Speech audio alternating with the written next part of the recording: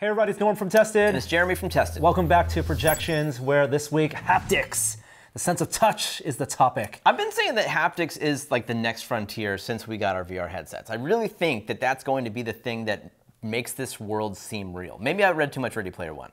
Well, it's something we definitely want, yeah. Right? We feel like even the vibration in controllers gives us some sense of contact, right? But we want something that's more directly correlated to the forces that we feel in the real world. We've seen a bunch of different implementations, from gloves you wear to things that have actuators that give you resistance for your individual fingers. Right. And it's a tough problem to solve. Yeah, the problem with that is that you can push through things no matter how much force they apply. It's not like they stop your hand. It would be very dangerous if they did. That's true, but it's just they physically can't either. I mean, you're going to push through things, any kind of glove that gives you that sensation. So you have to sort of work with it. It's not much more than a rumble in really any sense of it. Well, a company working against the grain with haptics is working with not forces that push against you and give you resistance, but shear forces. Right, so that's like if you take something against your skin and you move it across your skin. It's the stretching of your skin laterally. It's friction, yeah, essentially, which, if you think about it, you feel kind of everywhere, whether you're rubbing your hands against a table. It might not be much, but it's something there. It's there. Or if you're holding a physical controller and you're moving anything, you're going to feel the weight of the object actually move against your skin because it has weight. And the nice thing about that force that you can simulate is that it's this constantness. It's like it can be heavy and it is just constantly there.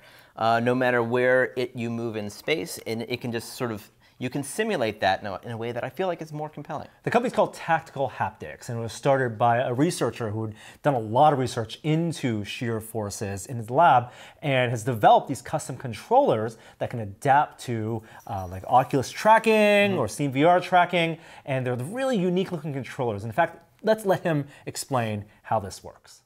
Hey everybody, Norm here at Augmented World Expo, and we met Will here who runs Tactical Haptics. You guys have an interesting haptic solution with your own design controller that, tell me about the concept, because this gives force feedback in a way we've never seen before. Right, so in a nutshell, when you interact with the world, it's composed of kinesthetic, those outside forces and motions, and tactile.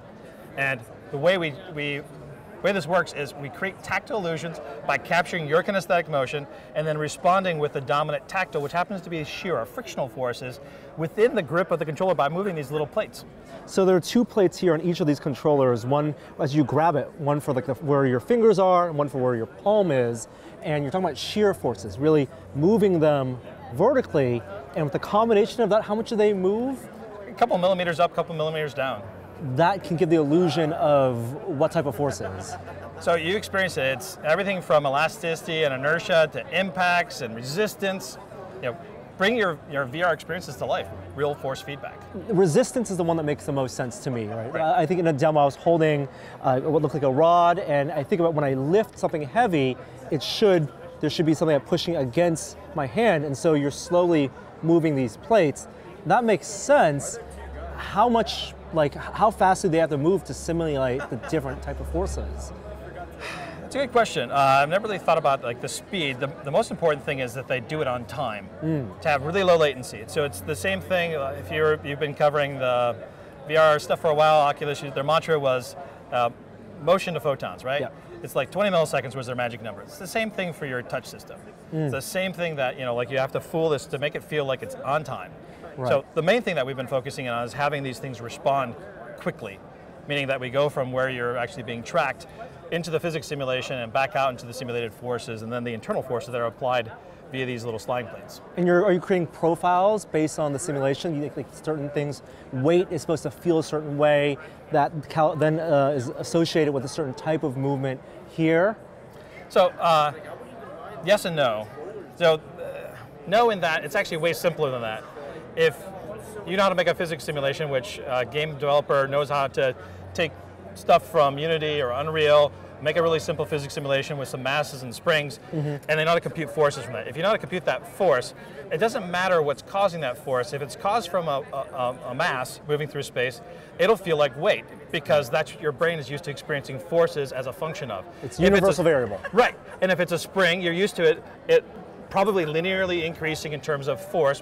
That also maps to linearly increasing shear while you're moving through space. So all these things are just modeled as physics simulations, give us a force vector that then we map into how would the friction be applied if this external force was there. And so your calibration is all in mapping that vector as a friction. That's right. And it's really simple. There's way less here than meets the eye. It's meant to be simple, and it's meant to be intuitive, because these are the same friction forces you experience all the time when you're doing everyday things. Whether you're shoveling or you're using a pen, you're used to these friction forces, and you're so used to them. When you don't actually have the physical resistance added to the outside on the controller, you're used to these friction forces then integrating into what feels like a kinesthetic event, a resistance, as opposed to like stuff moving around in my hand. Now, you told us you have a background in research, and is this where the idea came out of? And what were those lessons from the research? Like, is shear force enough? In fact, in the research scenario, it actually started off that we used it for direction cues, and later mapped it into like a substitution for forces or something to complement forces, but we weren't really substituting, we weren't really complementing, it was really just kind of creating these illusions that really shouldn't exist. And it was the discovery that these illusions could exist without external forces, just with internal forces, is really the magic of what makes it work. So there's no plan to combine it with other types of haptics, or does that even ruin the illusion? No, actually, it's funny because we were doing some stuff on the medical side. We were using little robotic devices, like there's a device called the Phantom. It has a little stylus interface. Yeah. We had a stylish form factor for a while, and we were augmenting that with a little bit of shear feedback. And the interesting thing is that it made everything feel a lot stiffer when you augmented it with a little shear feedback. And then we did this little trick where we turn off the force feedback, and they'd only have the shear feedback, and they'd say you can turn off the force feedback now, just because they were so automatically interpreting it as forces. Right. Now so the answer, I guess, to your question is you don't need anything else. You could use it to complement force feedback, and it makes it even better. But in the case where you don't want to have a big robotic arm coming up from the ground, and I want this in the consumer space, and I want to be able to walk in infinite hallways as long as I can track myself, you can give compelling force-like feedback. The other innovation you guys are doing are the way these two controllers interact with each other. Can you talk about the magnetic system and the mounting system? Sure. Maybe I'll just do this. So what we did was we focused on ability to do what you want in the game at the moment you want to do it. And a lot of people will have separate controllers, and they're kind of tenuously holding their Vive or the touch controllers up here, and they're driving a car. But it turns out, like, if you just have a very simple magnetic connection, it's not permanent. It's easy to take apart. But this creates this embodiment effect that this now feels like a different object to me. Just the same way that this could feel like a different object, and rather than hovering around, now it's a single solid object, and the way you interpret the feedback from it is, inherits that embodiment effect. So it feels like a big hefty machine gun. It feels like a more cumbersome wheel that I'm turning, and then you can give the feedback that transforms that experience at the same time that corresponds with that new peripheral. And how many poses have you figured out that you can do with all these magnets? Standard gamepad, machine gun right-handed or left-handed. There's kind of top to top, so this would be like motorcycle, bicycle, on a motorcycle or a snowmobile, this would be like the throttle. That's one of the other cool things about it. Here would be like a pole arm, or like I'm flag bearer in a parade. That's probably the most boring VR application. You could go bottom to bottom. It's a little bit cumbersome, but you could do that. You could go into the side here. This would be like I'm going and opening a valve, for instance. This would be winter twin powers. I don't know how many poses there are, but 6, 7 is right. the short answer. It's very versatile. The actuators themselves, are those like, is that the max strength? Is there a room for growth there? Are you guys iterating on that? Or? So we've kind of iterated. This is kind of like a happy medium. We actually limit the forces because we don't want to hurt people. There's, it's kind of like the art of the good enough, and having it so that it's responsive, but not able to produce forces that might pinch somebody and hurt somebody and create a bad experience for people. So it's a balance right now. It's applying a couple pounds of force. And where do you hope to see this in the marketplace? So our entry, actually we just opened up pre-orders yesterday, coincidentally. We're initially focused on enterprise, and that's anything from training for businesses, whether it's medical or a maintenance crew. We have just general people doing R&D on like, why does the solution work, that are interested in this as well. But obviously in the gaming space, And for us, it's partnering with the VR integrators, so they're going out to the arcades and creating these wonderful experiences that you can't have in the home. Very cool. Thank you so much, Will. It's a pleasure to meet you. Nice to meet you as well. Okay, Jeremy, so I don't know if the video accurately captured how we felt when we were using demos, because there were a bunch of demos that we were put through to experience these shear forces on the grips. You know, I'm using the Vive controllers here as an example, but the idea is that basically on the front and the back, where your hands grab, there are these pads that move up and down. Right, yeah, these pads that have ridges in them that can more or less grip your hands. And so when you're climbing a rope, they might move up a little bit, they might pull down. And it doesn't take much because you're holding the controller, you're exerting your own force to keep your hands connected to the controller. It doesn't take much for that to actually cause a sensation of not pain or anything, but it is definitely a strong sensation. This is not a weak feedback device like some of the pressure sensitive things that we've used before, or even like Rumble. And also unlike Rumble, whereas Rumble is instantaneous and they can sort of do a repetitive thing, this is constant and also like perfectly synced to the action that's on screen. I think the syncing was what the big takeaway was, how it's convincing. Because if you're just holding the controller and feeling the actuators move, I'm not convinced that that is any type of thing I'm holding or any type of action. But once it's paired with a bow and arrow and pulling them back, and the thing I think I liked the most was probably the mace. I was holding a mace and swinging it, and as the heavy virtual ball of the mace was moving up and down, I was feeling the handle almost loosen and tighten from my grip. As you say that to me, like I'm thinking as a viewer, it actually doesn't, almost don't believe you because there's these two things that are moving like this on your controller. How in the world does that map to this? And yet it was so, it actually really feels good. And so whatever math they're doing, that's part of the secret sauce. It's not just getting these things to move. It's actually making a movement sensation or making these two things do the appropriate thing. Are they in sync together? Are they offset? Is the timing different? And making that sync up with whatever the motion is on screen is part of the magic. And one of the neat things about that demo is when you would put the mace down, it would release the tension. You would feel like there was a lighter. The thing you were holding was lighter, even though no weight has actually changed. It's all about the relative sensation of your pads on your hand. And also the cool thing is that they don't need to design the feedback for each individual item. It's just physics. Right. So as long as they've calibrated for the weight of certain objects, they know you're holding things that are either like they're gripped, right? Like a grip of a pistol, or the grip of a pole or mace or a rope. Like they can simulate any of those things. And it works equally well for those kind of pulse sensations that we would traditionally get from Rumble or linear actuators, like firing a gun. Like it does that perfectly well too. But it's those forces that are constant, where if you lift something heavy, or like we had a gravity gun where we would point it at a small cube and move it around, and we had the same kind of sensation, you could feel the difference between a small and a big cube. It just felt heavier because as you lifted it up, it took longer for these to fall into position. It's neat. I mean, I came away really, really surprised because there's a lot of people trying new things in haptics and a lot of new technologies at AWE in particular. And this was a small booth in the back of one of the darker halls. And I went, like, this is probably my favorite haptic experience that I've had.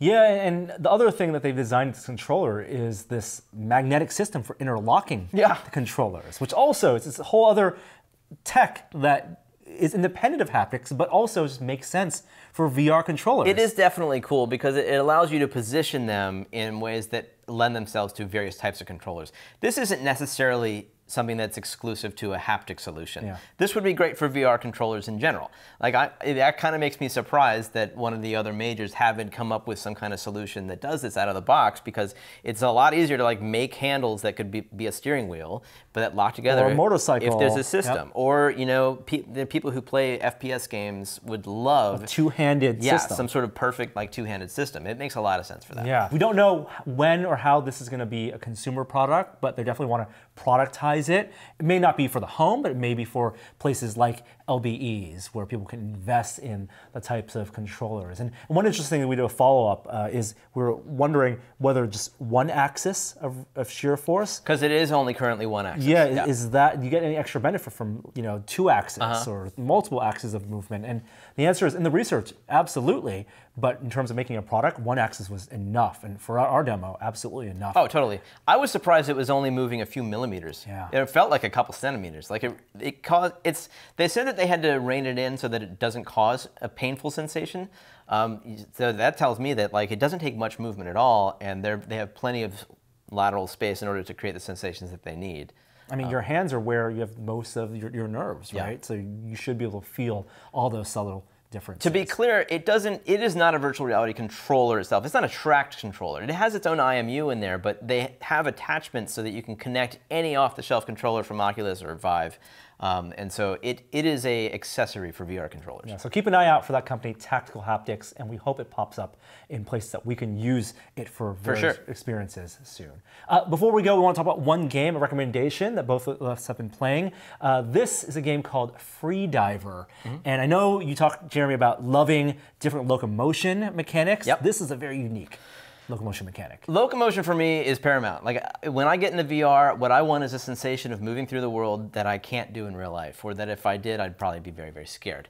And Lone Echo gives me that. The Echo games do. You know, Jet Island, Windlands, Climby. This is another one of those kind of games. And if you play the Lone Echo games, it's very similar to that on the base level. You are a free diver. You are diving underwater, and you can move through the space by grabbing geometry and pulling yourself through the space. Rocks or walls or anything around you. But you can also swim. So that's when you do a swimming sensation like this. You're doing the breaststroke and you're pulling yourself through. You can doggy paddle if you want to. You can pull yourself this way. But it's an interesting locomotion mechanic that we have not seen yet. And it's smooth locomotion that's tied to your hand movements. So it does lend itself to comfort. And in fact, even turning, while you can physically turn, you know, to do a type of turning, there is no instant snap turn. You actually have to paddle. Yeah. And you can change the momentum, but you can actually paddle and drift. I actually went into this comfort settings to try to turn on snap turn because I was not sure I could handle that when I first tried it. It's a little offsetting, but you can dial it down so that each paddle to the left or right only causes you to move so much. You can dial that down or up. I ended up turning it back up because I ended up getting comfortable with it. Yeah. But that was definitely an interesting choice on their part, and I have not seen that kind of smooth turning done before ever. Now, the gameplay and the story itself, it's about an hour-long game. It's a very short vignette of a story, but you're a free diver on a capsized research vessel, and you're trying to escape this ship. And so a very compelling story. At the front, you know, the ship is upside down. Oh my gosh. And it's filled with water, and you have to survive. And it's a survival game. You are going from room to room, finding pockets of air, finding oxygen tanks. And while you can hold your breath for a long time, it gave me this sense of claustrophobia and this intensity. And sometimes you don't find oxygen. You know, if you're me, like you miss that oxygen tank back there, and the character starts to go, glump, glump, glump, glump. You're watching your oxygen meter go down over here, and it's extremely stressful. Like you were telling me that you would come to oxygen pockets that were very narrow. And I would tiptoe and like tip my head up, my chin up, and it tracks my head so I could breathe and get that pocket in real air, in life. And I was holding my breath for some of the parts.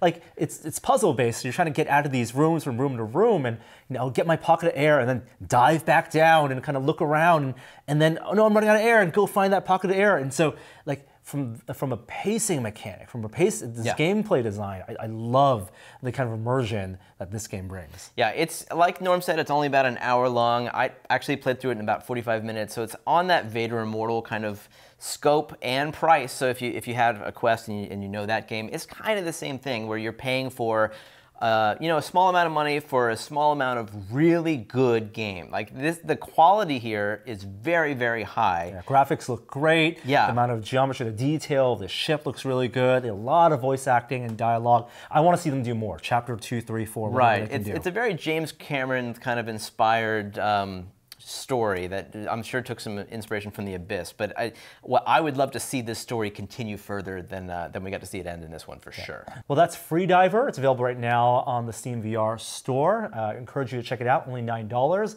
And that's it this week. We'll have more coverage, of course, in the future. Thanks for watching, and we'll see you next time. Bye. But it's something It's there. Or even when you're holding something, you're holding a physical controller. I threw that off. I'm just going to go say that sentence again.